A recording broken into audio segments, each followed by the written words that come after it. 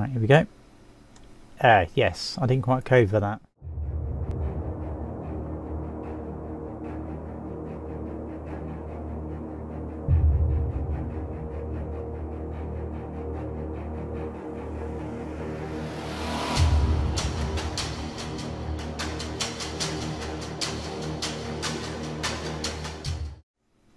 Hey guys, this is TGStudios in Roblox Studio. I don't know if you can see that, but I've been messing around with Bezier curves. I've finally figured out how to do them. As you can see here, I've got a bunch of them sort of morphing around. I've also got it sort of changing colour and material, where it's going through the whole list of colours and materials for the bricks and things. So yeah, eventually possibly be making either a demo out of this, or as the name of my my game, I'm going to develop this into that plant thing that I'm thinking about doing with that 3D cinematic thing that I'm thinking about doing.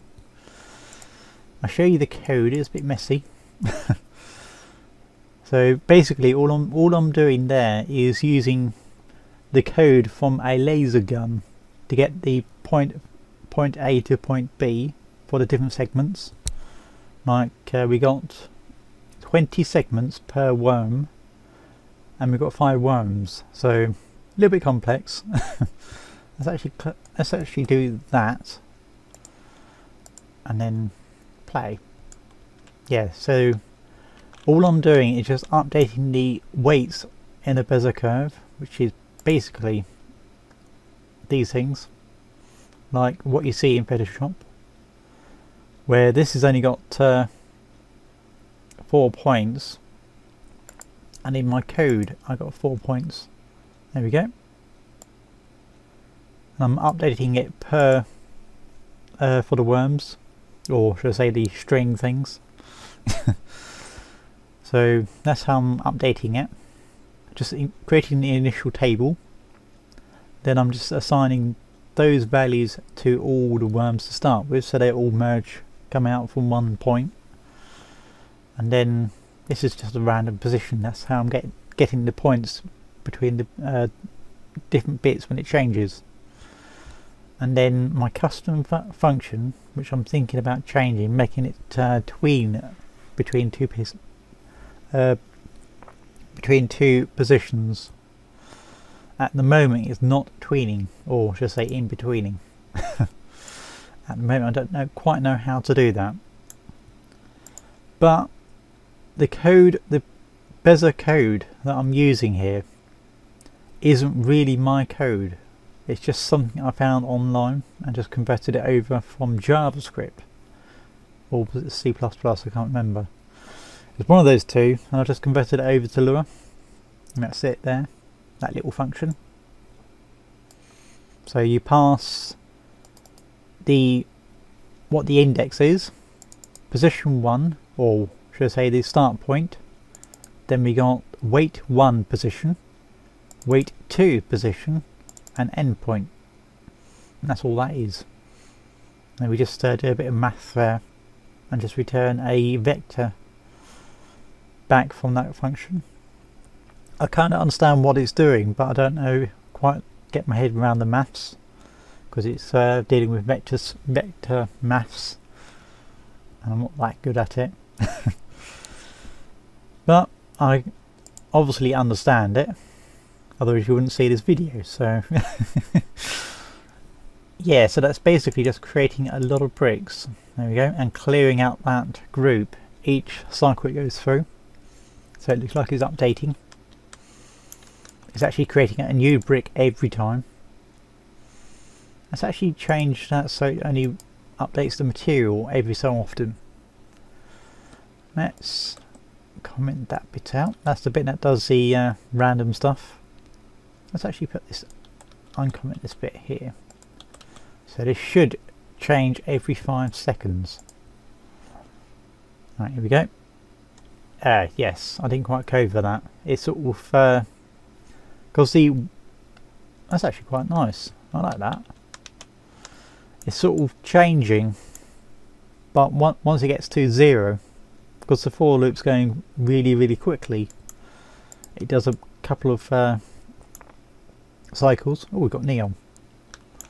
Let's increase the number of worms we got. I won't put out too much because I've just started recording this just now, and it sort of crashed on me, as I don't think Roblox like worms.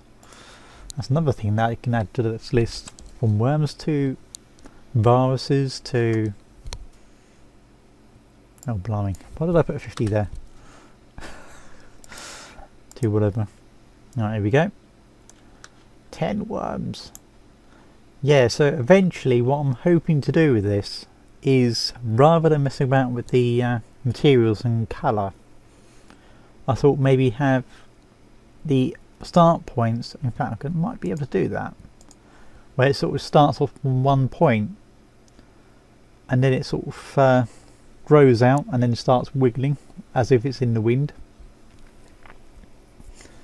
Kinda like, if I can actually find the example that I was doing a while ago.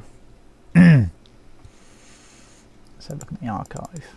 See if I can show you guys, let you guys see what I mean. Grass. This might be very laggy because I was doing it the hard way. Not using Bezier curves, it's just using, I think, body forces and, if I remember correctly, I think body gyro. Here we go. Oh, there we go. As you can see, it's really laggy. I sort of gave up on this idea because, as you can see, it's really laggy. At the moment, they should change direction in the map. Come on, you're going to change direction. Thank you. So yeah, instead of doing it the way I've done it there, I think I've got a body force in the top and set the up force to something really high, and then I'm just adding a stray value to the X and Z for all of those. Let's have a look. How did I do that? Yeah, this is a long time since I looked at this again. So I'm using glue to actually stick them together.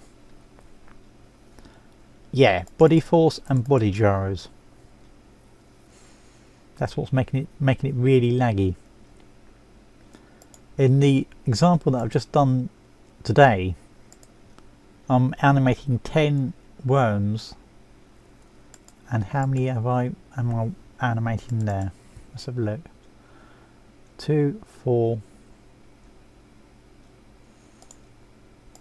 Let's play again, I can't count. Quite a few, so that's 1, 2, 3, 4, 5, 10, 15, 20, 25. Let's see if we can animate 25 worms in my new thing. 25. Play.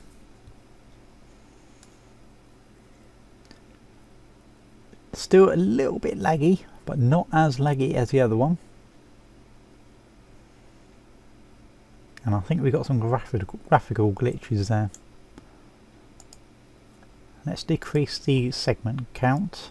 Let's say 6 count for that. There we go. There we go. 25 worms animating really quickly. So yeah, I guess watch this space and see what I can make out of these. And I never thought I'd almost get my head around Bezier curves, how to do them, because I've been playing around with them in Photoshop for so long. I think ever since I picked up Photoshop, or first come across. Anyway, this has been TGStudios in Roblox Studio, and I catch you guys later. TGStudios signing out.